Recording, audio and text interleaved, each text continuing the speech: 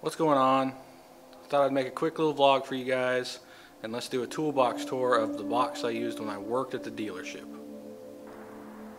Alright, and before we get started, I wanted to say that you don't need all these tools to start off with working in a dealership environment or any shop environment, especially if all you're going to be doing is just changing oil, which most of you will be starting at when you start working professionally at this. Because not a lot of shops are going to give you the reins to just go in there and tear apart a customer's car without any basis on how to put it together. They want to make sure that you can do the work and you can do it reliably, so most shops will start you with changing oil. But not to say that they will, but that's what's mostly going to happen. When I first started, I had this toolbox right here. I borrowed some tools from my grandfather, and I started changing oil at a local Dodge dealership. Did it for a few years working there. I moved up in the ranks and actually started fixing customer cars there.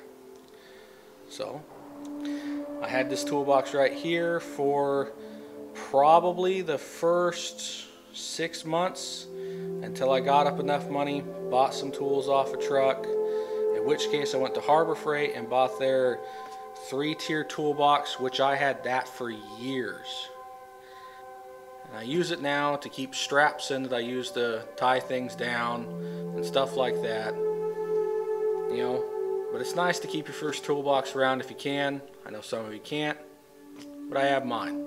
It's not much to look at, but I still got it. Okay guys, this right here is the Snap-on KLR series box, and up in here in the top drawer is where I keep all my sockets.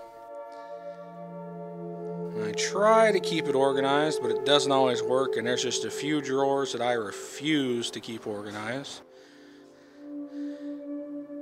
They always get jumbled up every time you open and close them, so I just don't bother with it anymore.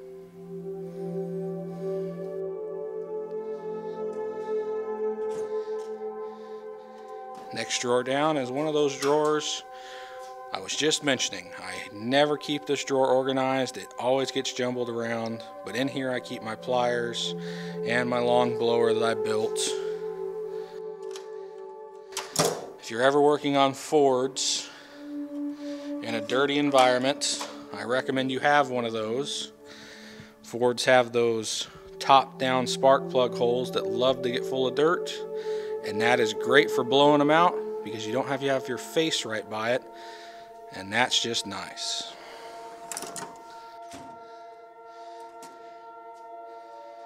This is where I keep my screwdrivers and T-handles. I don't keep this drawer particularly organized. I'm in and out of here too much to try to do that, but I do put everything back in its drawer.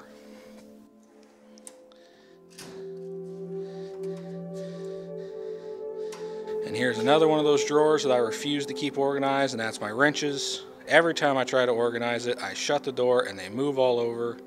I should buy some of those wrench holders, but it's just not high on my priority list, so I'm not going to bother with it.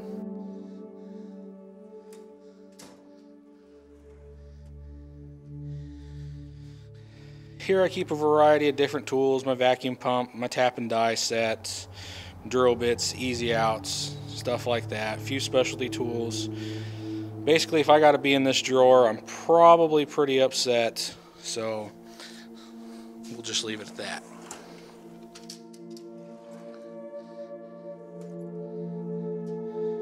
Down in this drawer, I keep my torque wrenches, my harmonic balancer puller, a torque angle gauge, which is no longer necessary thanks to modern day torque wrenches, a puller, and my little quick scanner there. That thing has been the best little thing I've ever bought for pulling codes on cars. It's great.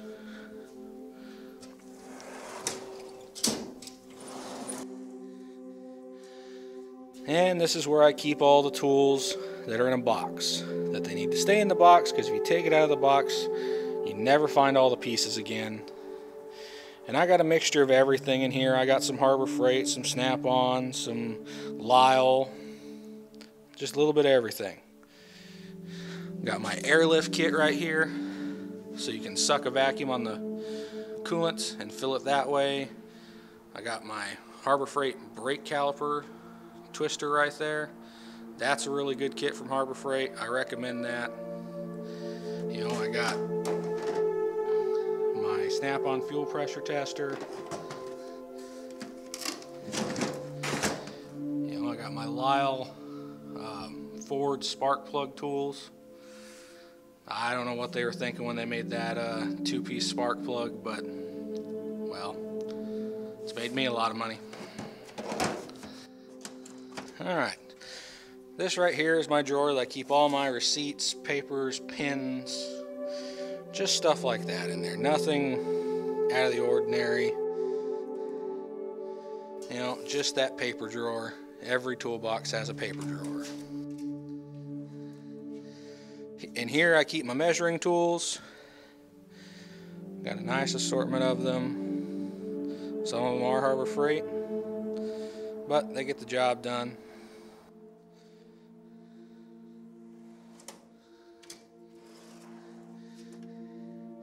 And here I try to keep most of my air tools. Well, the smaller air tools anyway. And all the attachments for them and whatnot. All the little sanding discs, oils, all that good stuff.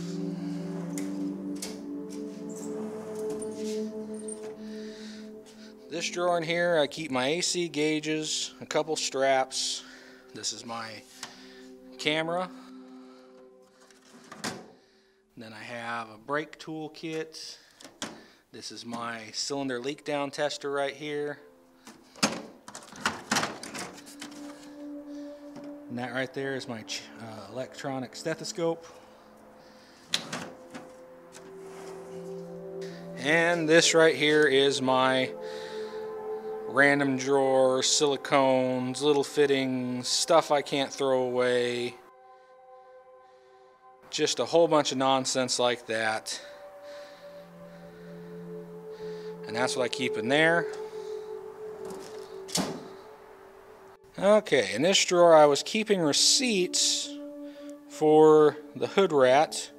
I also have a whole bunch of brake fittings in here from when I was doing the brakes on it. But I try to keep my hammers and pry bars in this drawer. It's a mess right now, but you know, that's how Toolbox gets. In here I keep my punches, my Allen wrenches, my chisels, my bits, my impact driver, which apparently is rusty, which that's annoying. I'll have to clean that. But that's what I keep in here. Then in here is my electrical drawer. I know it looks really disorganized, but that's just because I keep everything in bags. Like I got a bag full of relays here, zip ties, heat shrink, fuses, my meter, keep the tape, everything in here. I'm in that drawer a lot. And then this right here is where I keep my impact guns, my cutoff saw, my impact hammer, all that stuff right here. I really love this snap-on box because they have these organizers right here.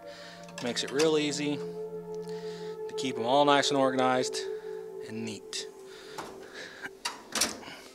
Alright guys, that's my toolbox. Like I said, this has been a good toolbox for me, but I did not get this toolbox till probably maybe 5 years ago. And before that I had a Craftsman box that was their 44-inch, they had the 44-inch chest. I had that for years, and I mean years. I probably had that for 10 years. That was a very good box for me. The reason why I bought this one as well, I kind of let my Snap-on dealer talk me into it, but I don't regret it. It's been a good box, and I really do like it. But anyway guys, I want to say thank you for for watching. Be sure to like and subscribe. If you like what you see here, tell your friends. Tell me down in the comments what are some of your favorite tools that you have. What's your favorite brand of tool? And if you guys want to see more tool related content, be sure to like this video, and I will do more tool related content in the future. Thank you guys. Catch you later.